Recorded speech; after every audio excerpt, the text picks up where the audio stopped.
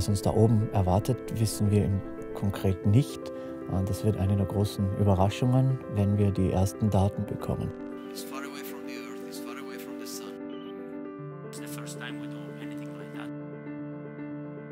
This is what we're looking at. 50% of the comet's going to be made of material like this. Possibly this water could have been delivered to the Earth by the comets. This is why we're going to this comet, to see where that water comes from, to see, is it connected to Earth at all? Es ist durchaus möglich, dass Kometen der Schlüssel zur Entstehung des Lebens darstellen. Und wenn es uns nun gelingt, die Zusammensetzung so einem Kometen zu messen, dann können wir wirklich die Grundbausteine des Sonnensystems analysieren und untersuchen.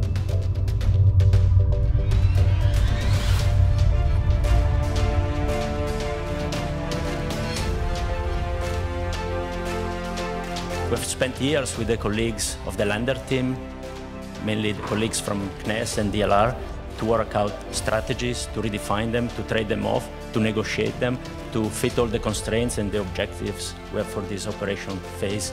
And now we have to implement it for real. Time has come to make it happen. Activation, all the units ready. We successfully separated now. Lander is alone, it's on its own now. Very, very slow.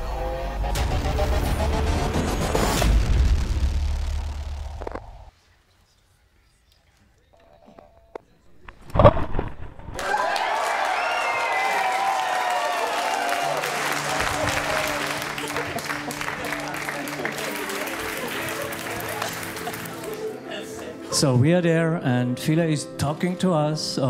First things he told us was that the harpoons have been fired, rewound, and the landing gear has been moved inside. So we are sitting on the surface. Philae is talking to us. More data to come and to be analyzed right now. The flywheel is going down, which it should do, of course. We are there. It's done its job. We are on the comet. It looks as if the anchors have not been shot, so it looks as if we are landed but not anchored.